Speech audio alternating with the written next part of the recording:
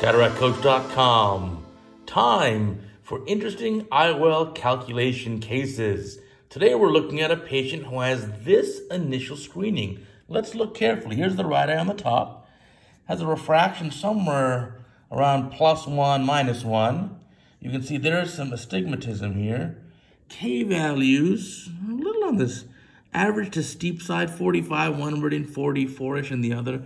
Why is the astigmatism so small? Why is that bow tie so central only, not in the periphery? Let's look at the other eye. Other eye was more hyperopic, +3-ish, -150. Pretty consistent there. And again, astigmatism in the cornea. This eye has flatter corneas. And again, that small central little bow tie only. Why is that? Now, importantly, look where the bow tie is, and that round ring is the pupil. So certainly there's astigmatism that's significant in the pupil, left eye, and in the right eye. So we got to treat that astigmatism. So let's look at the lens calcs. When I look at the lens calculations here, this is the biometry. The axial length in both eyes is almost the same, 23 in one, 22.9 in the other. We'll take that. But look where the machine warns you. Gives you a warning saying that why is there a difference between the two eyes here? This right eye has steeper corneas, and the left eye has flatter corneas. And you see some astigmatic measurements as well.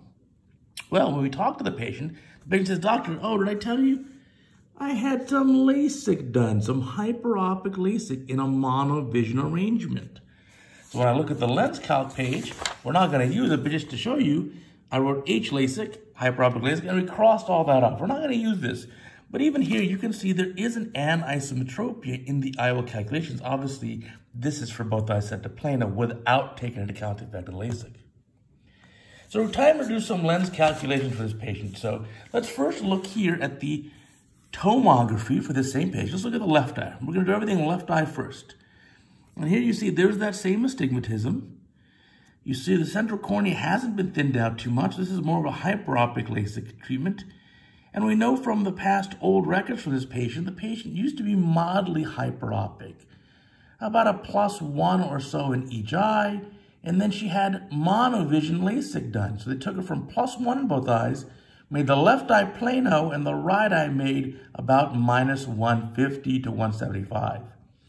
Now, importantly on here, the total corneal power, front and back, is about 1.35 at 153.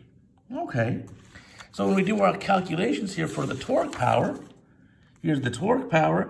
First, we're going to do the spherical power. This is the ASCRS post-refractive calculator for hyperopic eyes. And you can see all the results turn out to be in this range. So maybe a 23 diopter would be a reasonable choice for sharpest distance vision. And remember, it was on the left eye didn't have a big treatment. We're aiming for plano, and the treatment that was done was for about +1 of hyperopia. So not a huge effect on the calculations. Here's the toric calculator. We calculated it out. We changed the axis to what I thought would be a better choice, 153. And we put in the 23 diopter lens.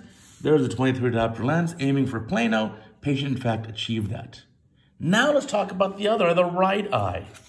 This is the eye that we're setting for near. So let's calculate it out somewhere in the 150 to -2 range for the right eye. That's the near eye. Patient achieved plano on the first eye, so that was easy. Here, taking into account all the other variables and aiming for that -2 goal, here are the lens calculations. Somewhere around, let's say, 22.5 would be the average IOL power. And then we can look at the tomography as well, and you can see there's that astigmatism here, 1.6 at about 35 degrees. We do our calculations here with the toric calculator, and then it says about the same. And we're going to bring it down just a little bit. I'm going to aim for somewhere in this range and put a 22.5, maybe a 23. We can see on the day of surgery. So interesting case. Again, anisometropia, but this is a surgical one. It was planned anisometropia with the prior monovision treatment of mild hyperopia and then doing hyperopic LASIK. Interesting case. I hope you learned something good. Thanks.